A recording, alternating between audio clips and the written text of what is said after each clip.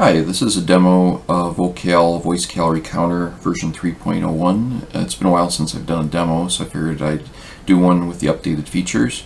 One of the first things you want to do when you're starting out on the calorie counter is move it down to the system tray. So just drag it down. That way you can access it quickly during the day, because you're going to need to use it probably 10 to 20 times a day if you're going to log all your food. So what you want to do is launch it.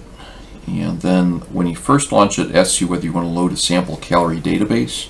Now this database, I'm going to load it. It's just some values I've accumulated from U.S. Department of Agriculture, some of my own data I collected from labels and things. So it's not, it's not by serving size, by typically one serving size. So it's not perfect. So you might want to vet some of this stuff and work on it.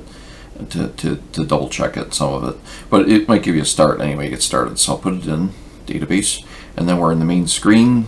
And what you want to do is set your calorie limit for the day. If you don't know what it is, you can use this magnifying glass up here to use some of the web features, like look at basal expenditure. That's a Cornell site. You can look, and there's some other things on here too you can check out. But anyway, if you know what your calories or points, if you're using Weight Watchers or whatever, you just click on this questions up here and set your goal. So I'll set mine at say 1700, and then you're ready to go, I think. Let's see. So now what we can do is we'll add some food. So we'll just add in, my favorite food. We'll add in a banana. Banana. And there we go. There's the calories, and you can also do alternate calories. You can also use custom calories if you want by hitting the custom button, and you can key in, custom amounts. It canceled. I accidentally hit cancel here. Let me do that again. Banana.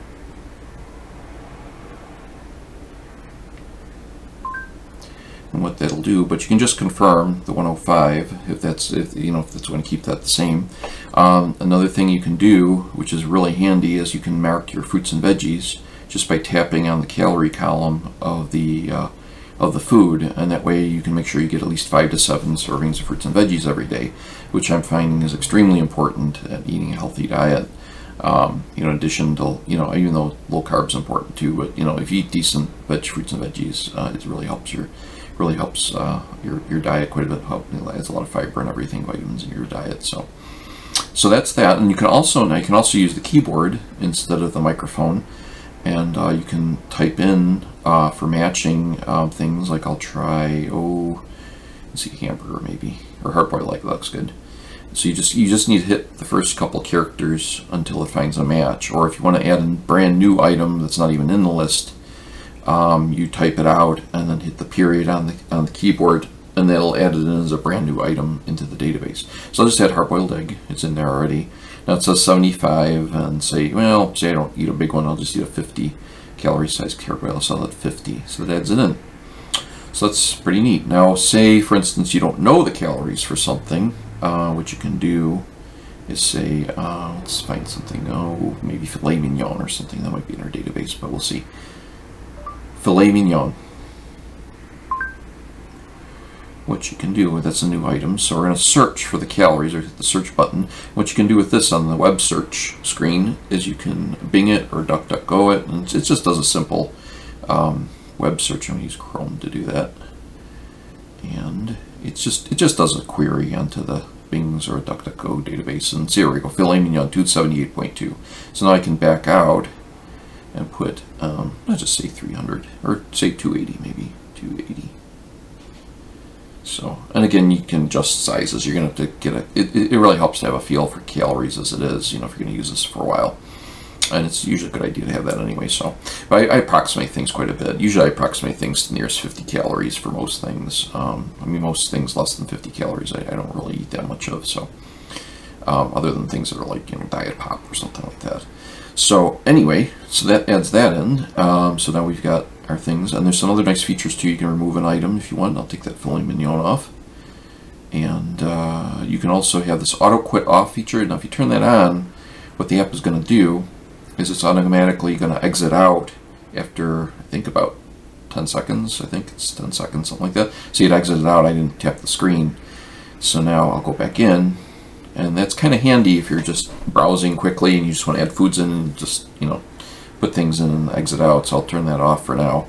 And this other neat feature is this listen on start, don't listen on start. So if you put it on listen on start, what I'll do is I'll exit out. Oh, and by the way, you can exit out just by tapping on the right-hand side of the table, which is a really quick way to exit out. So now when I launch it, it's going to listen. So I'll add something else, say strawberries. Okay. Strawberries. So that's in our database, so I'm going to put that on. And I'm going to mark, that's a new food in our fruits and veggies, so I'm going to mark that as a fruit and veggie. And so that's it, so let's listen on start. So, and you can also combine that with auto quit off, which kind of helps you add foods in pretty quickly, when you're just listening. Now another important feature I'm going to add here is bulk entry, which works fairly well, but sometimes it confuses Google speech. But I'll show you how to add multiple things at once. So say we're going to add, say hamburger and French fries. So the keyword is plus. When you use the word plus, it'll add multiple items. So let's say hamburger plus French fries.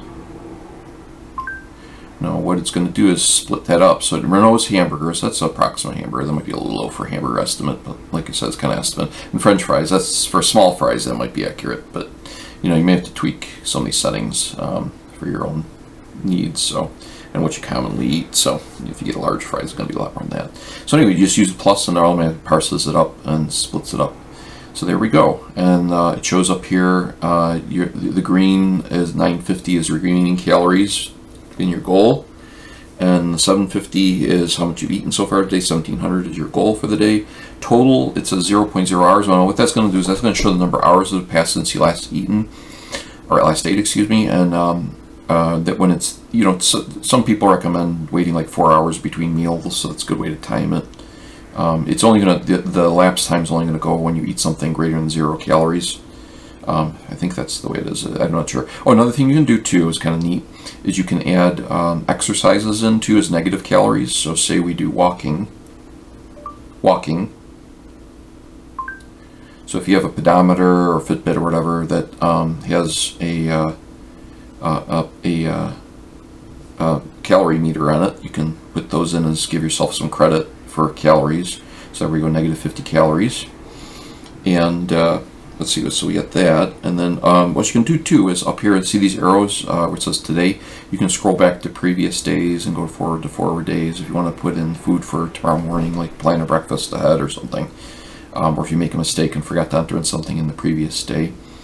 This little pencil here, I'm going to click on that, and this is a little reminder thing you can put on to remind yourself what you want to work on, like say low sodium foods. That's very important.